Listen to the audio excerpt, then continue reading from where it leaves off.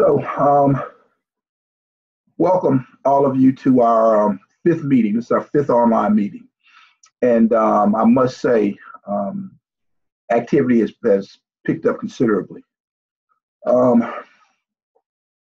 been teaching for a while, and got to excuse the glare on my glasses, but I can't see without. I haven't figured out how to do it. That light is coming from the computer, so I haven't figured out an angle. I can look down like this, but you just got to suffer with the glare. But I've been teaching for a while, and one of the things that I noticed is that some people do and some people don't, right?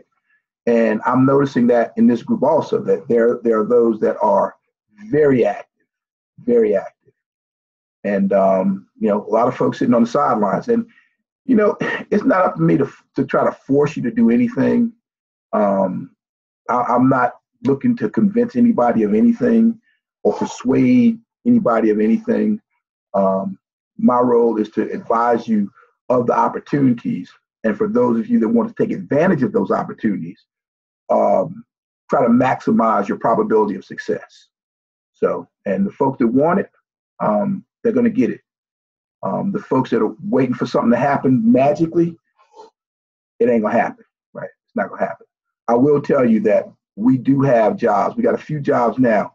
We've got an abundance of jobs coming down the road. So there's no reason for anyone that wants a job in IT, and we're going to discuss some other jobs in manufacturing at Lockheed, 1,800 jobs. But 1,800 jobs, they're building another new fighter for the Department of Defense. And so there's no, if anybody wants a job in any type of, and these are technology jobs, they're not, screwing bolts on and stuff. These are manufacturing is very technology rich these days. And so anybody that wants a job in technology, there's no reason for them not to have one. But it's going to take some effort on the part of the individual. That's the sermon that you're going to hear over and over again. I know my students at A&T keep hearing it, but that's the only sermon that I have. So I'm going through the agenda. The agenda, for those of you, the agenda, if you want to follow along, you don't have to. The agenda is on the website in the news section.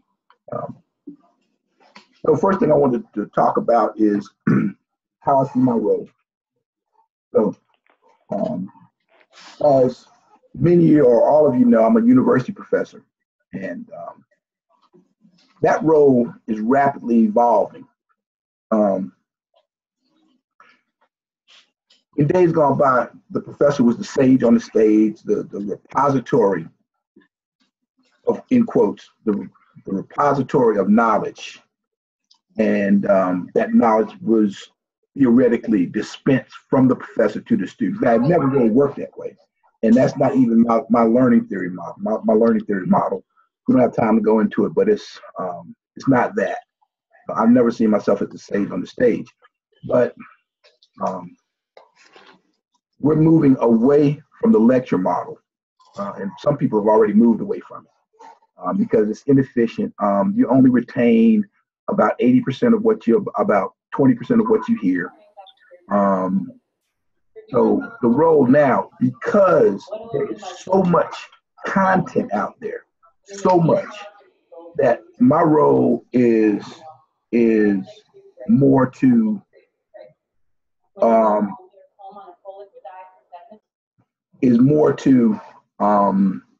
facilitate and direct you in navigating this content so that you can build your skill set. In this case, IT. But when the manufacturing things come, and I'm not a manufacturing professor, so my expertise there is very limited. But the process is always the same. Find out what needs to be learned.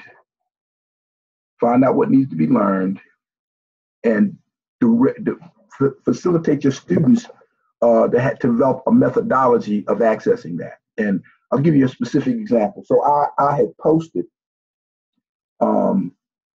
several Python videos just to get folks started. Well, I only did 3 of them. Number one, they're not being viewed very actively. That's one of the great things about social media, is that you can actually see the dynamics of engagement with your content, right? So people weren't looking at them. I didn't have a lot of views on the Python videos. And so now I just decided to direct you to where you can get the same information on your own. So I'm not the dispenser of knowledge, okay? I am the facilitator to lead you to where the knowledge is and how you can build your skills and provide, some clues as to, where's my remote?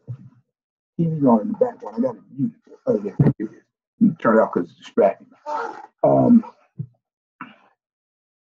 To provide you some clues about how to maximize your probability of success. So that's my role. I'm a facilitator. And we'll talk a little bit more about the YouTube site. I'm really pleased with what I see on the YouTube site. And you guys, with your viewing activity, you're teaching me what I need to do more of, what I need to do less of. So we'll talk about that a little bit more later. So whereas before I saw these kind of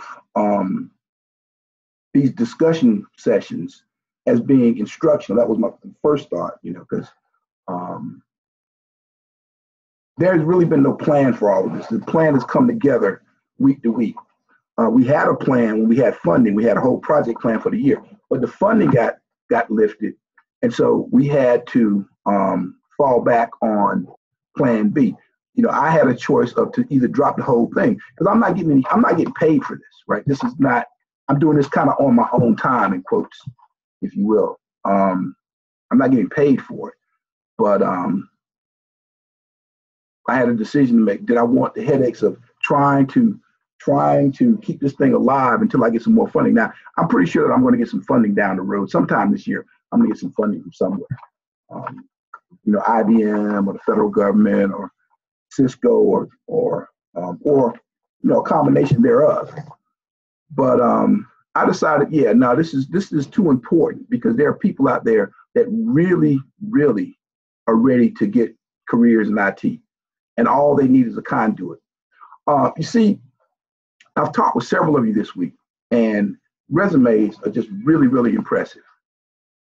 And there is no conduit to move people like that if you don't have an IT degree and you don't have IT experience, but you're really sharp and you learn quickly. There's no conduit to move people like that into the industry. There just isn't. It doesn't exist. It doesn't exist. So, and there are a lot of people out there. I don't know how many, but there are a lot of people out there that are ready to go to work, right? And ready for career changes of all ages. One of the is a lady, I guess her 30s or 40s or something like that. And she's had a career. She's got skills, just not in IT. And she wants to make a conscious career change to a career in IT. And I think that's very commendable. And she certainly can do it. I mean, I have every confidence to be, but there is no vehicle to move those people. There's nobody that says, look, company, this is a person that you need to look at. There's nobody doing that. So that's what this project is about. And as time goes on, and I'm pleased with our project. We were a little slow getting started, but I'm pleased with the development. We've got some hardcore commandos out there. I see several of you on the call. Several of you I've spoken with. You know who you are. I don't call people out. I respect people's confidentiality. But we're going to get it done. And I'm really pleased with where we are. I'm really pleased. And a year from now, this project is going to look a lot different than it does today. But so far, I'm happy. I'm happy. I see folks online. I'm here. So, so the first item was my role as facilitator, and that's just kind of how I see it.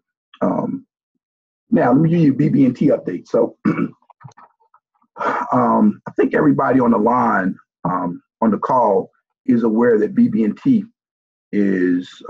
has one job now and several jobs upcoming later this month or in February. Right. The job now is a Linux Unix job. It's only one job, and we've got some candidates. We've got some good candidates. Matter of fact, all five of them, all five of the ones that we're talking to are serious candidates for this position. And we're gonna interview them. The lead IT team is gonna interview them, all of them, and probably move all the resumes. The resumes I've seen no reason to not move them forward to BB&T. And how many they're going to interview, I don't know. I do know the person, the decision maker. I know him, been knowing him about 10 years. He's serious and he's going to hire somebody, right? And he wants that person to be an apprentice.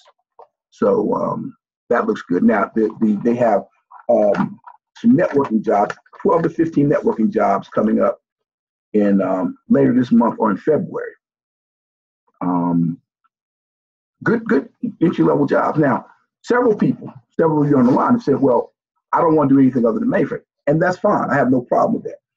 That's fine. Mainframe is a good place to be. You know, the money's better than any other jobs in IT that I know of to start with no experience. As I said, you know, we're starting people at A&T now at 92. You know, certain companies are starting them at $92,000 a year for a 21, 22-year-old or 22, 23-year-old. I guess they'd be 22 when they finish. That's really good money. I mean, I don't know, you know, I wasn't even making, you know, I didn't make $92,000 coming out of school. Back, you know, the back in the dark ages, the equivalent of $92,000 back in the dark ages. So that's a good place to be. Now, those people are degreed, but that's the whole purpose of the apprenticeship. And then there's a thing also that you have to understand that as an apprentice, you're going to make less money than that job normally pays. Now, once you complete your apprenticeship, you'll be brought up to market, right? To market rate. But initially, it'll be 60%, 70%, 80%. That's up to the company. I don't think they can go any lower than 60% of the market rate for the job. And, you know, I talked to a couple people and you know, for these positions, so these are not mainframe positions. And they said, well, they had to take a pass because the apprenticeship money probably was not as much as they were making in their current job. And I get that. I mean, that's a decision that you have to make case by case. I mean, I respect that. You need to get your number. But I want everyone to be realistic about what this is. I mean, this is not a quick path to big money. It is just a path to big money. And I got some other entrepreneurial things down the road, but right now let's just focus on jobs. You know, we all need to figure out how to make a buck ourselves and have multiple streams of income. But this is not, you know, I'm not going to hit you with network marketing or anything like that. It's not a sales pitch. But that's my hope, because corporate America, and I'm not going to bash corporate America, because right now corporate America is hiring my students and allowing them to pay back their student loans, right? And one company, you know, I think after 2 years, they paid $10,000 of your student loan, lump sum. I'm not going to name the company because you know, not for public consumption, but that's my ultimate goal, is for us to, you know, I'm working on some business things myself, but that's not germane to this conversation. This conversation is about basically corporate jobs. We will be working with state agencies as time, I mean, government agencies as time goes on, federal government. But we're about jobs, and I'm going to keep the conversation limited to that. But understand that my long-term plans are much broader than just teaching you how to get a job, okay, or showing you how to get a job. That's the BB&T update, Linux networking. Now, let's talk about the Lockheed Martin jobs. I was on the phone with IBM yesterday, and IBM is a partner with Lockheed Martin, and Lockheed Martin is going to put on, in the course of this year, 1,800 people in somewhere in Texas. I don't know if it's somewhere in Texas, and I think they pay relocation. I'll find it out. Don't have a lot of specifics on the job, but I know Lockheed's going to do it because they got the contract to build a jet, right? They're building some fighter for the Department of Defense. Now, you're probably going to need to have a security clearance. I don't know that explicitly, but that's my assumption, because we're still in preliminary discussions about what these jobs are, and they're going to be apprenticeships. I don't know if all 1,800 are going to be apprenticeships, but an appreciable number of them will be apprenticeship jobs, because that Lockheed believes in the apprenticeship model, even for manufacturing.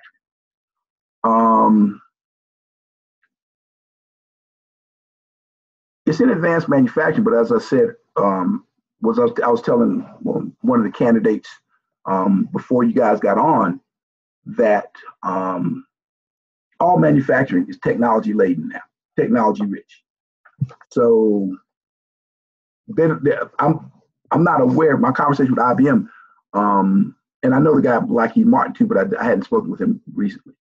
I'm not clear about the specific skill set they want you to have coming in. I think, and this is just from me, just from my preliminary conversations, they just want some sharp people because they've got a training program, right? They're gonna have to train everybody in how to build this plane, right? There's nobody gonna come there. They're not gonna hire anybody that knows how to build this plane, right? Because this is a new plane. So they've got a training program. Those jobs, and they're gonna be more. I mean, they're gonna be more. There's just an ocean of work out there for people. Let me give you a stat, and this was from 2016.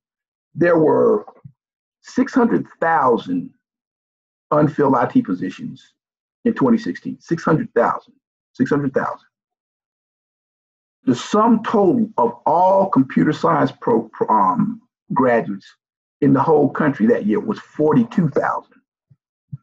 If you double that to include MIS, I don't know, I don't have the number for MIS graduates, but it probably isn't more than computer science graduates.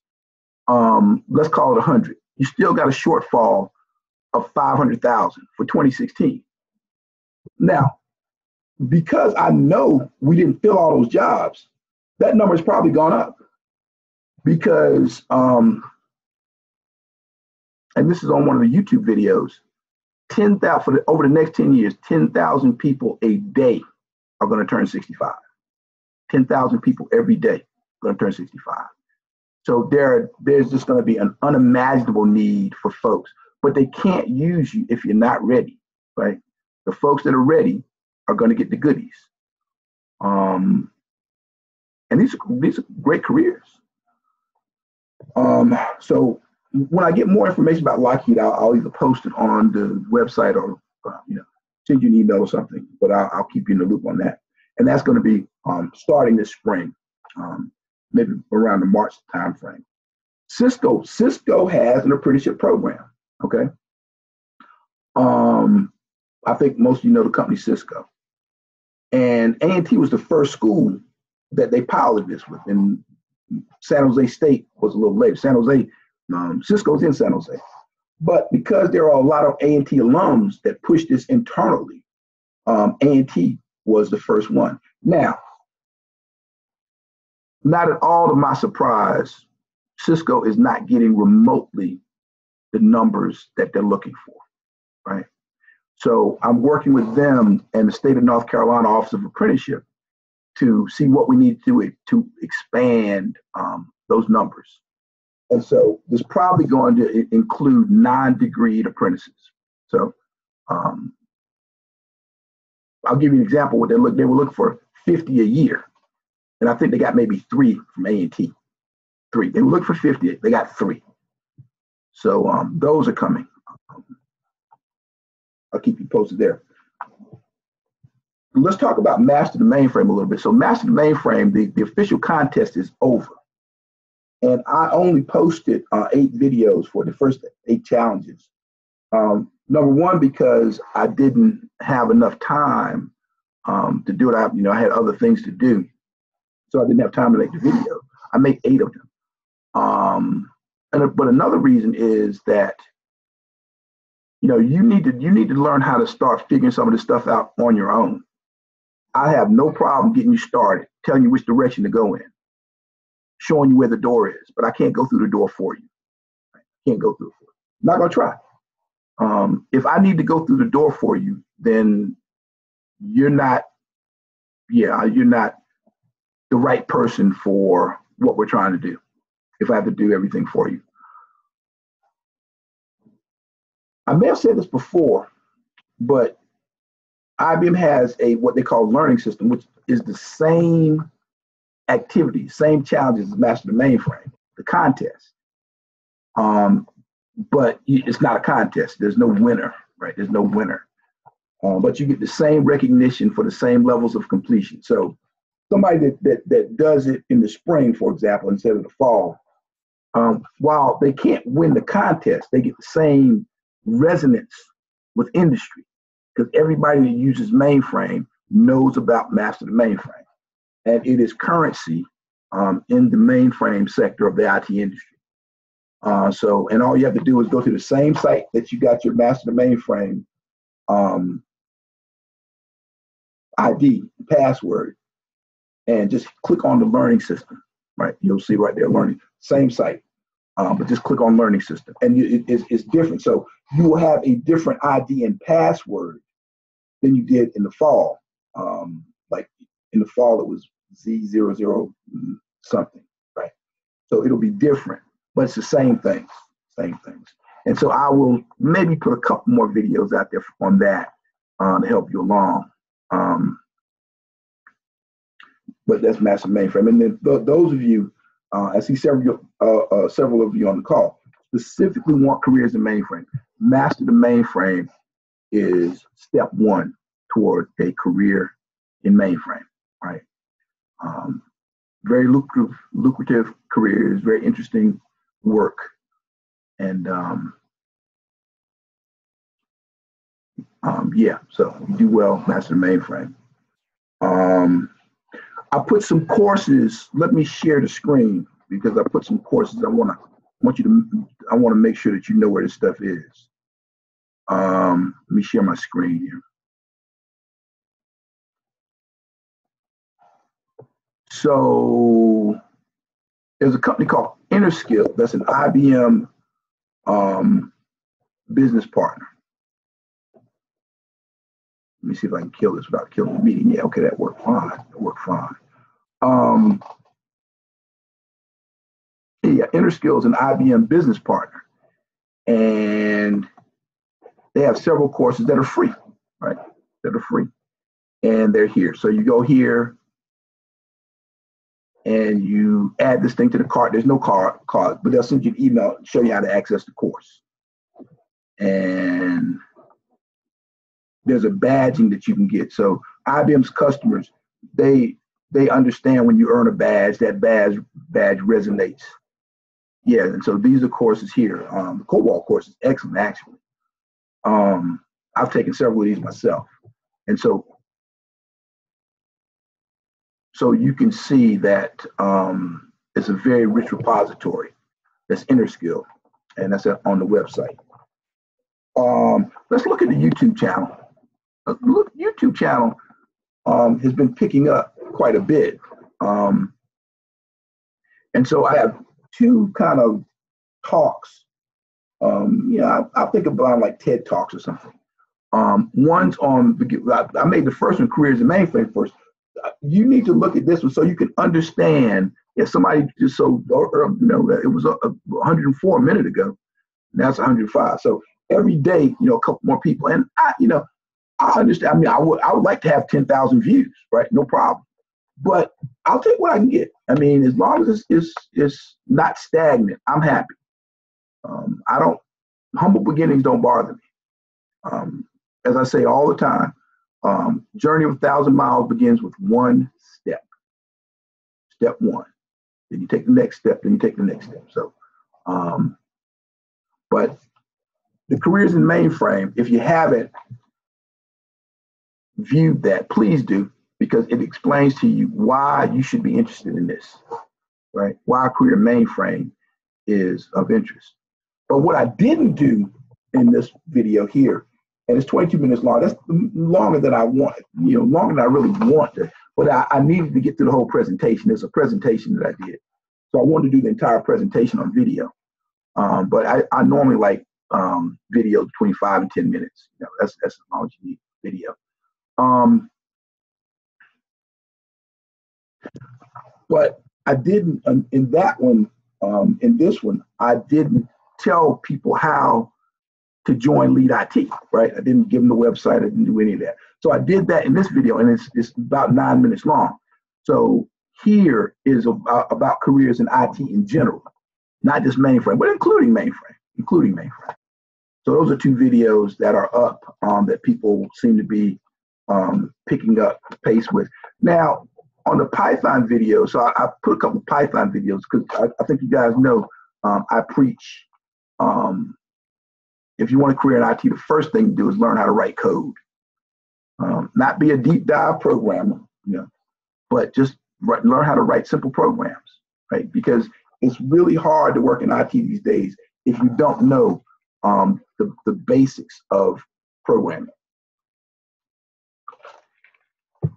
Now, I think Python is a great language. It's not the easiest language. Python's easy, but there are easier languages. Rex really is probably the easiest language to learn. And if you are interested in mainframe, then Rex is essential that you learn Rex. And this is an embarrassingly easy language to learn. But the reason I'm using Python is that I just like the interface. I like the learning tool that they have up there. It's really, it's transparent. So it's a really good way to learn programming. And they have, it's interactive and it's just good. That's Codecademy. I used to say Code Academy. It's Codecademy. And so I decided, well, I'm only getting a couple of views on these things. So I said, well, I just tell people where to get the information. And so the site codecademy.org is where you need to go. There's no point in me, and that goes back to my comments about being a facilitator. There's really no point in me reinventing the wheel. If somebody's already got some good content out there, if they've got some good content, really no reason for me to redo the content, just tell you where it is. And then maybe do some narration to kind of give you, if you want to do a Q&A about it, that's fine. But really no reason for me to reinvent the wheel.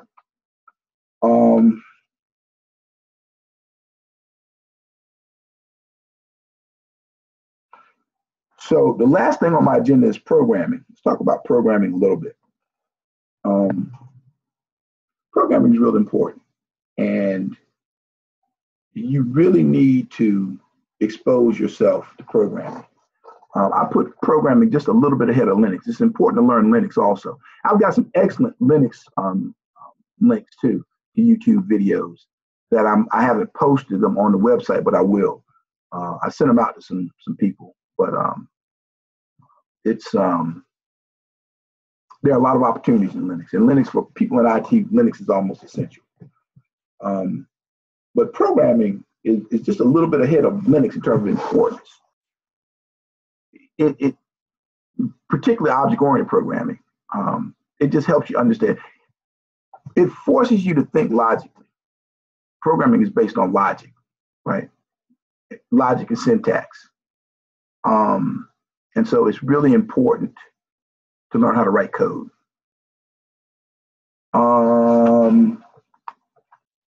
So let me see, was there anything else that I wanted to do? All right, I'll throw it open for questions.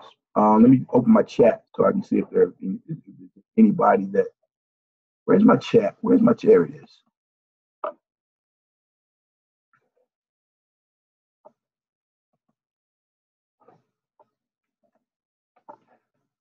Wait a minute, now where's the chat? I thought I turned it on. Okay, yeah. So, this is open Q&A. You can unmute your mics and just ask questions. Yeah, Andrea, please.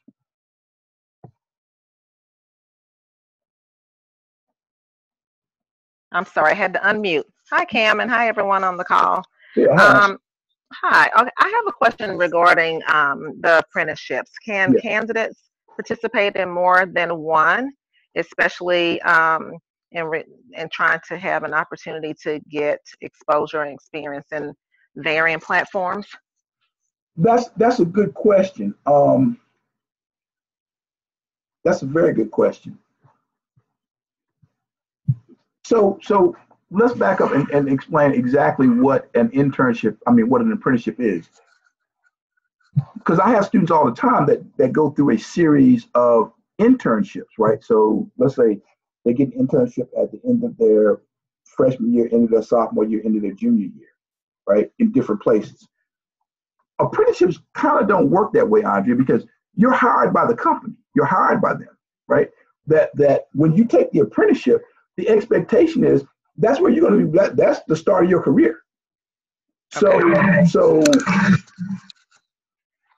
you know, you can now you can probably do sequential apprenticeships. You can do an apprenticeship with a company and then do another apprenticeship with another company.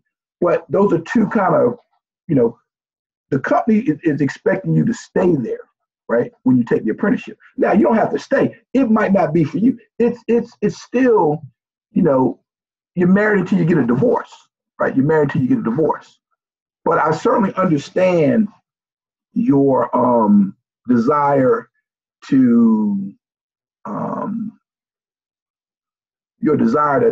to have multiple experiences. Probably, I don't know this to be the case. I think we may be able to work out more internship programs for apprentices, if that makes any sense. So you're not a degree person in the field. I know many of you have degrees. It's just not in the stuff that you're trying to find, the job that you're trying to find, and you're not in school now. So there's not really a model for that, but that's not to say that there can't be. So if there arises a need for people to have internships before they accept an apprenticeship, I'll see if I can work it out. We don't have that right now, but I don't know why that's not possible. I mean, if they give an internship to a student, and they give an apprenticeship to a non-student, I don't know why they wouldn't give an internship to a non-student. I mean, it's still, you know, they want to feel you out and determine, you know, whether or not they want to hire you. Now, right. Internships are try before you buy. So they haven't really bought you. They haven't bought you. They haven't made a commitment to you. When you get an apprenticeship, the company has made a commitment to you. They're like, okay, if you work out, you will be hired. Internships don't make that promise. Now, it usually works out that they're really trying to see if you want to work. They select you because they think you're. I'm talking about internships now. They think you are potentially a good candidate for their company long term, and the internship is to kind of feel you out. But no promises are made. No promises are made. Right. In apprenticeship, promises are made. Promises are made coming in the door. Okay. Now and I get that. Thank you. I think I was maybe thinking of it more along the lines of, since most of us, well, I'll speak for myself, don't have experience in that field. I was thinking of it more of along the lines of almost going through a medical residency where you're learning, you know, what's your specialty? You know, where do you really thrive? You know, what's going to be the best fit for you? Well, now understand that in many ways, that is going to be the nature of the apprenticeships that you get. I mean, they have a training program, right? And what they used to do, let's take Bank of America. Bank of America would take interns and run them through cycles. So they'll do database for 2 weeks, they'll do web for 2 weeks, they'll do program for 2 weeks, they'll do network for 2 weeks. But that's in the course of their internship that summer. Now, I don't know why they wouldn't do the same thing with apprenticeship. Even though you're hired for a specific job, I don't know why they couldn't rotate you through various roles in the company. And that makes sense for them to do that. To see exactly where you fit the best. Even in mainframe. See, mainframe is a broad spectrum. Mainframe has the same pockets that IT does in general. There's database, there's networking, there's web, there's programming, software development, etc. Right? And so even in the mainframe field, what they do, mainframe and Bank of America, those were mainframe interns, and they would they would send them to different business units. So this week you're going to be working with the WebSphere people. Next week you're going to be working with the networking people, etc. So but I get your point. And if that becomes a pervasive need, because a lot of people, they just want a job. I mean, they just want a good job. They don't really care what it is, but they just want a good job.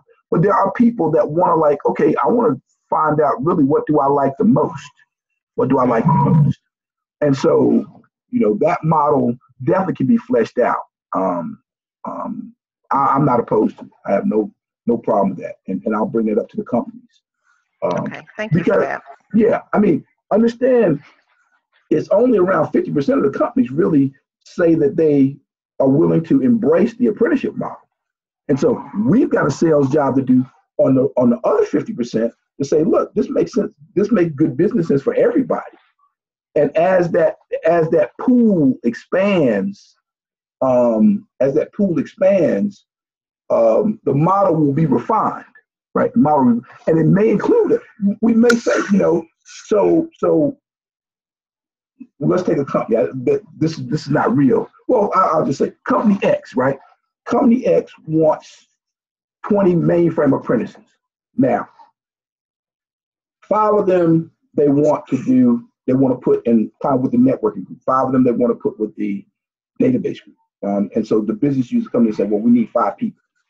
But there are going to be some of them that they say, look, we don't really know where we coming in the door. We don't know where you will fit best. We want to find out where you fit best. So I think that model is very feasible. I've got a question. Did that answer your question? You did. Thank you. Got a question from Jamie. How many people will be hired by the BB&T job? No. Well, okay. So let's get down specific. So there's number one Linux Unix job now. There are going to be 12 to 15 networking jobs later this month or in the February-March timeframe. And then after that, sky's the limit. They're trying to bring a lot of jobs. I'm not going to hold them to a number, but it could be up to several hundred. Don't hold them to that. But they're trying to bring a lot of these offshore jobs that are in India now. They're trying to bring them back domestically. So that's the clearest I can give you. But I mean, my advice to everybody would be just get ready. Just get ready.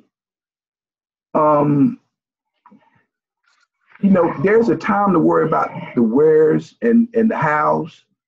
But right now, you need to be, if you have good IT skills, if you have an IT background, fine, you're fine. You're probably overqualified for an apprenticeship. That's fine. If your IT skills are soft, you need to be focusing on your IT skills, irrespective of BB&T, Cisco, where. Trust me, if you believe anything I say, there are going to be jobs because the numbers are crazy in terms of the need for IT skills, right? The need for IT skills. So just get ready. But BB&T, those are specific that I have. One definite job, and then 12 to 15 jobs that are going to be solidified later this month or in February, March, and then going toward the summer. God only knows how many. And what's true for BB&T, the thing I like about the banking industry is that if one bank needs it, all banks need it. So there's no problem that BB&T has in isolation. They all have the same problem. They all need people, and they're going to need more people. Now, certain companies like Bank of America, they've been ahead of the curve. I've been working with Bank of America since I was at North Carolina Central, since 2006, 2007. My first mainframe hires were at Bank of America. Well, actually, they were at IBM, but that was only 2. But we hired like 17 people at Bank of America. But they saw this coming. See, they saw this coming, and they had the money to prepare for it. A lot of the companies haven't had the money to look to the future. They quarter to quarter. And now they need people. And so the apprenticeship model for them is almost a no-brainer. It's almost a no-brainer. It's a way that they can have vetted candidates with at least entry-level skills and can pay them less money for a period of time while they're training. So that's about, I hope that answered your question, but that's about all the information they have about BB&T specifically. But everybody, just get ready. That's my advice. And I see several of you on the call that are doing just that. A lot of you I don't know, but several of you I know, you're getting ready. And it's going to pay off. I tell my students all the time at A&T, when I see what they're doing, I'm like, that is going to pay off.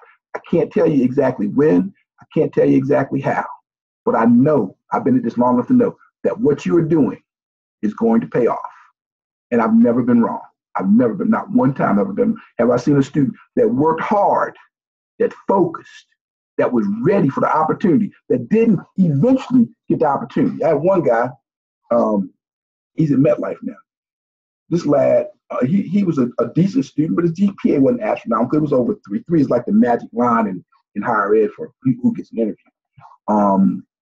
And he was, he made that.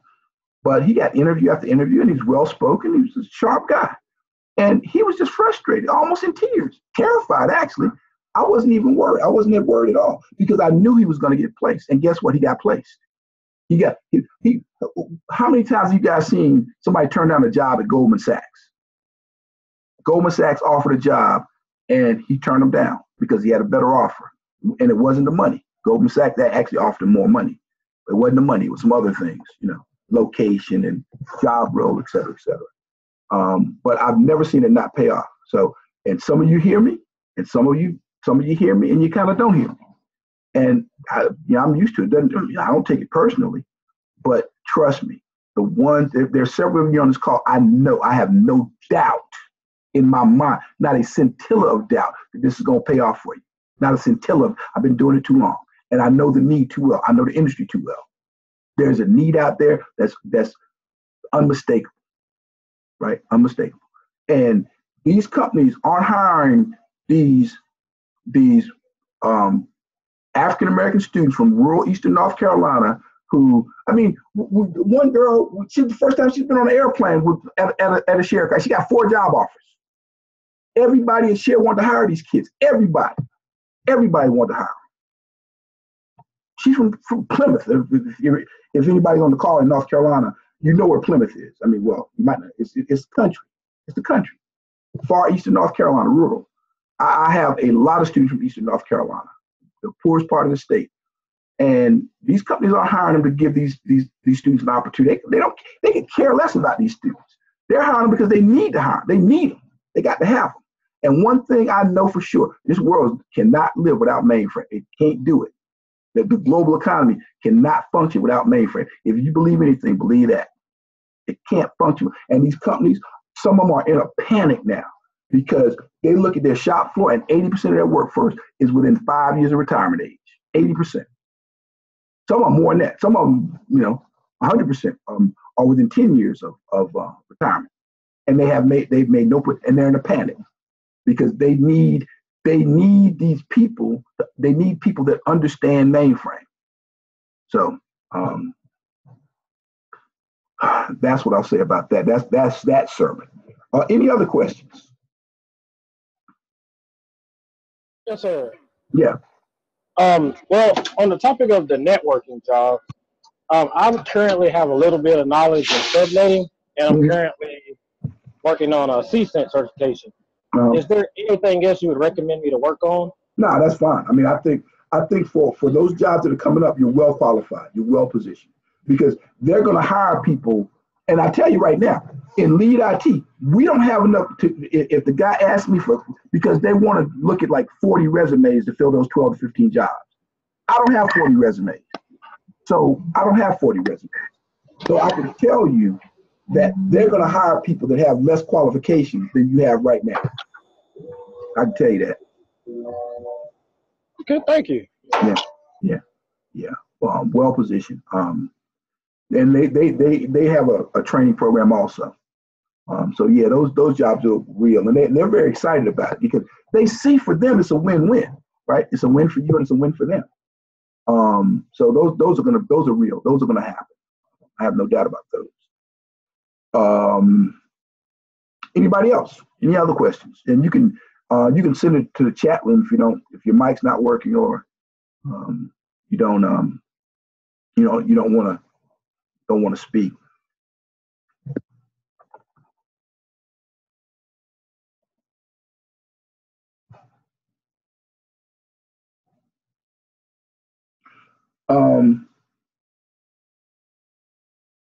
Yeah, I will say this. And this is a hard thing because I work with undergraduates, and I know several of you on the call that you're non-traditional. You're over 30, and so I'm not speaking to you per se, but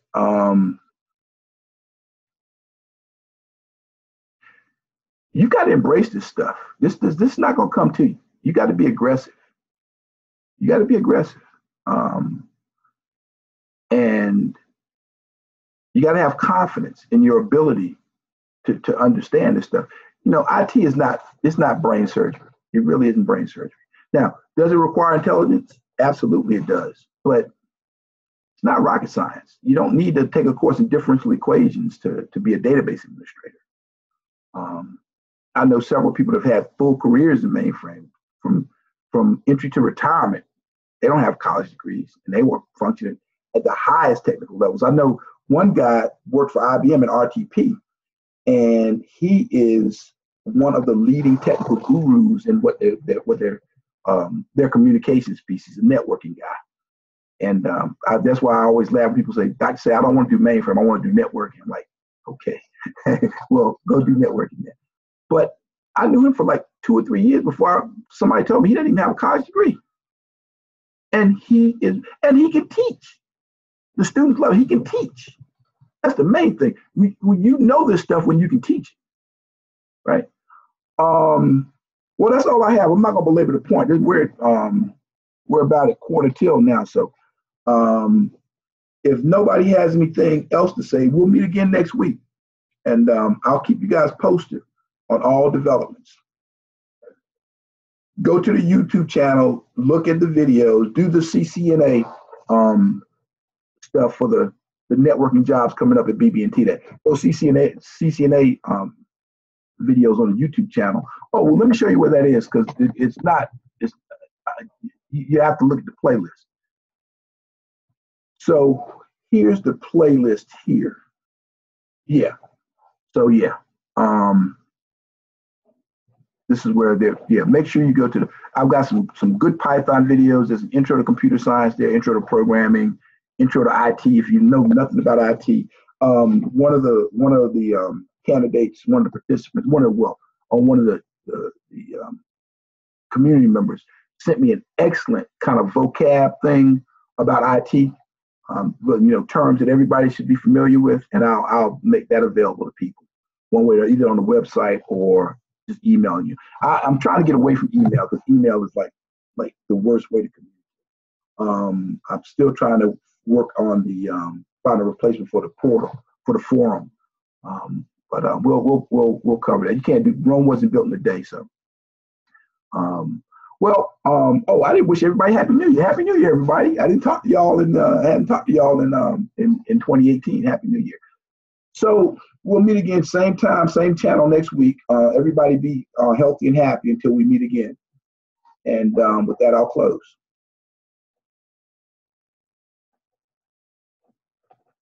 I think I will anyway. Let me see. How do I? There it is in the meeting. And I'll post this video on YouTube.